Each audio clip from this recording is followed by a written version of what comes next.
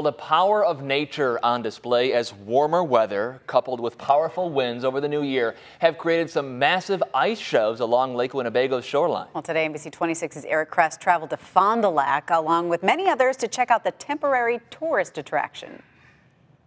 In the town of Pipe, a short-lived tourist attraction has established a temporary home right in front of Jim and Linda's Lakeview Supper Club. Rumor had it that there were big shoves at Jim and Linda's, so we decided, since we had the day free, we were going to check it out. Throughout the day, the sightseekers rolled through to see what the owner of this supper club says Mother Nature produced in less than a half of an hour.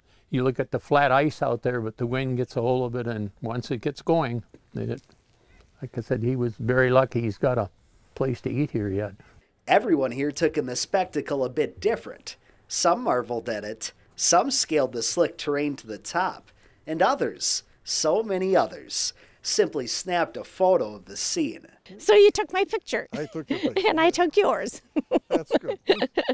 So how big is this ice shove? Well, it stretches about a couple of 100 feet long, and at its tallest point, it actually towers the supper club.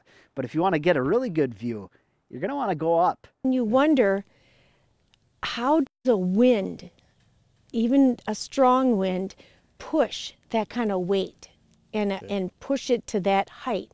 It's just incredible to think about it. And while it's tough to say how long the ice shove will be around, those who have the chance to take it in, it's gorgeous. This is the first time I've seen an ice shove, period. Are glad they made the trip.